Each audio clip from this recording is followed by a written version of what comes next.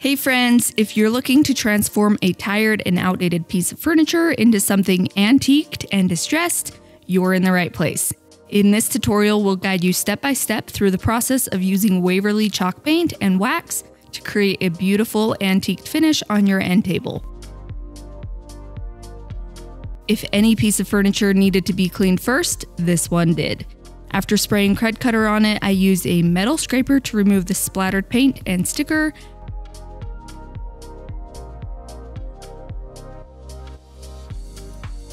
Then I wiped down the rest and went back over everything with a clean wet rag to make sure it was all clean.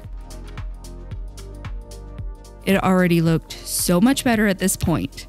The top was pretty scratched up though, so I used our carbide scraper to scrape off most of the old finish before sanding the rest off. I don't know if the blade is getting dull or if the finish on this was thick, but it wasn't as easy as normal to scratch off. But still, I completely believe that it made the whole process go faster than it would have if I had only sanded or used the chemical stripper. For the edges, I put a thick interface foam pad onto my sander with 80 grit sandpaper to easily sand the curves. Before I put on the interface foam pad, see how hard it was to sand that curve?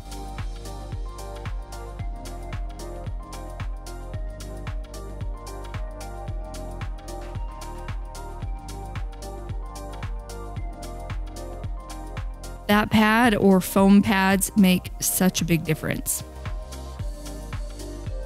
To get into the corner of the edges, I wrapped some sandpaper around a contour sanding grip.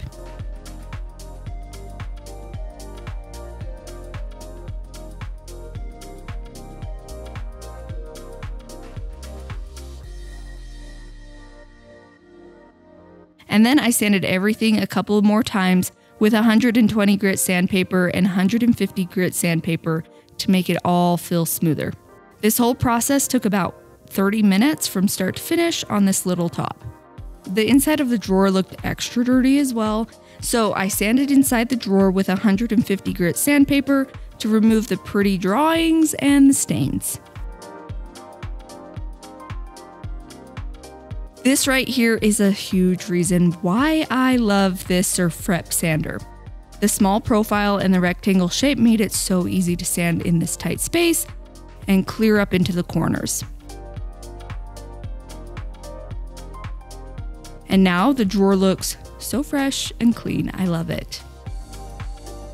Then I put a medium grit foam pad onto the sander and lightly scuff sanded the end table to remove the glossy sheen, making a surface that the paint will better be able to stick to.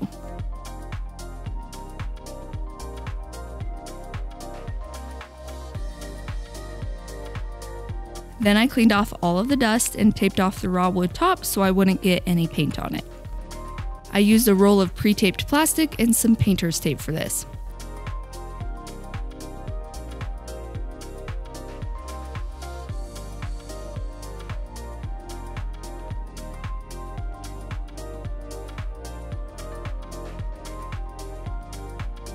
And then I set up my spray paint booth by laying some plastic on the ground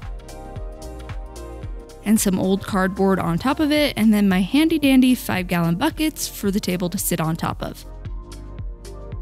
This time I wanted to quickly paint the end table, so I put cheap Waverly chalk paint in the color Night Sky into my paint sprayer. This paint is thick though, so I added quite a bit of water to it. I would guess at least 20% water to paint ratio here. See the difference in the thickness here? When I sprayed it though, it had a lot of fisheye texture in it. And if I would have primed before painting, I'm sure that this would have turned out a little bit differently and I would have gotten better results in the end. But even though I used a sprayer here, this paint is one of my favorites to brush on. It's acrylic based and so it self-levels, leaving behind a brush-free finish, especially if you add a little bit of water to the paint before brushing it on. With the paint dry, can you see these uneven spots in the paint? This is where I had sanded to bare wood before I painted. If I would have primed, those would not have shown up like that, but for this look that I'm going for, it didn't matter as much. I painted on another coat of paint and then I let it all dry for about 24 hours.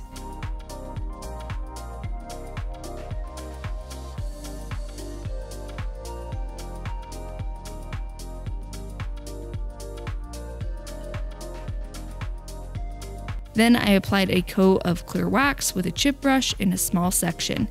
I made sure to get it all over, and then I wiped off the excess with a lint-free rag. Immediately after, I brushed the antique wax on with a different brush, in the corners and into the details.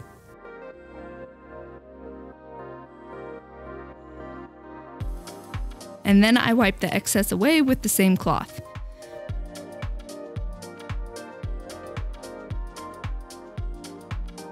When there was too much antique wax for my liking, I brushed on some clear wax and it wiped the dark wax away. I did this technique on all of the chalk painted areas. Usually wax feels really tacky to me for at least a few days, but this combination of the paint and this wax dried quickly.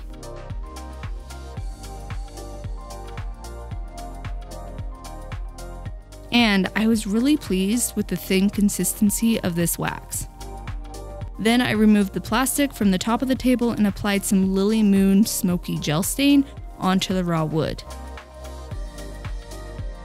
I've never used this stuff before and it was given to me, but I thought the color would go perfectly with the base of this table.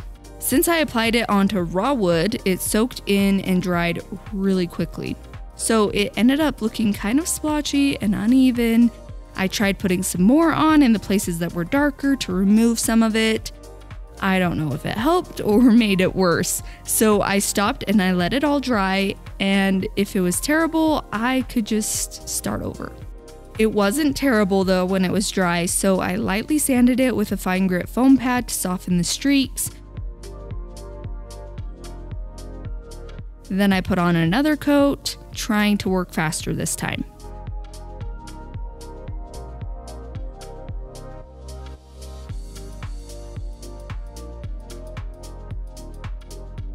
After that was dry, I brushed on a few coats of water-based polyurethane to give it a durable finish. Since I have multiple sheens in my workshop, I used satin first and then finished it with a matte sheen so it would match the rest of the matte looking table. The satin finish is more durable than the matte finish, so the first coat of the satin gave it a slightly more durable finish than if I would have just used a matte finish for all coats. Last but not least, I found this drawer pull in my stash of hardware, so I attached it to the drawer, and here's what it looks like now. This French looking finish isn't necessarily my style for my home right now, but I love the look of it on this table. What do you think of the new look? Does it match your decor in your home? Let me know in the comments, and don't forget to hit the like and subscribe buttons to see more of our videos. Are you confused and not sure where to start with your furniture makeover? Don't worry, I got your back. Click the link in my comment to download our free painting checklist so you can paint your furniture as if you hired a professional to do it.